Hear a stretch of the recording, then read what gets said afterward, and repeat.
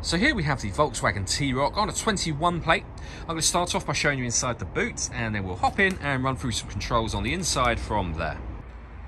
As we approach the back of the car, you can see we have reversing sensors, plenty of boot space as well, along with the 60/40 split folding rear seat, should you wish to increase that space even further.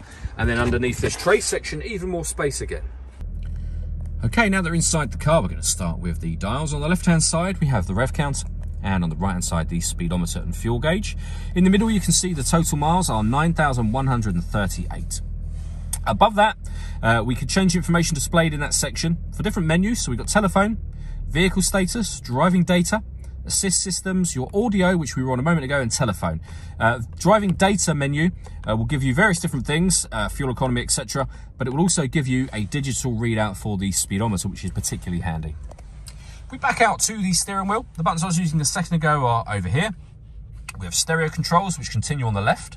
Cruise control. Once you've set cruise control or turned it on, hit this button here. This car is able to maintain its own distance between itself and the car in front, both speeding up and slowing down automatically, depending on the car in front's speed. In the centre, we then have the touchscreen for the car. So we're on the radio menu at the moment, and you'll be able to see this car has got FM, DAB, and internet radio. If you want to listen to your own music, you can do that via the Bluetooth audio or My Media. My Media will enable you to change and set up your own playlists, essentially.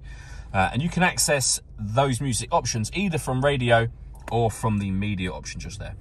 To pair your phone, hit that button, follow the instructions on screen from there. If I put the car into reverse, you'll see that we have a full colour reversing camera. Working our way down from that, we then have the full dual zone climate control. So you can adjust the passenger and driver temperature. You can increase and decrease the fan speed. You can determine what direction you'd like the air to be distributed in. When you're happy with those settings, that button turns your air conditioning on and off again. Or hit auto.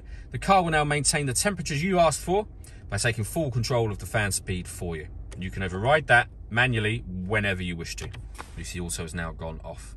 Beneath that, we have two USB-C inputs, a 12-volt charging socket, the gear lever for the fully automatic gearbox, and then an electronic handbrake with auto hold function.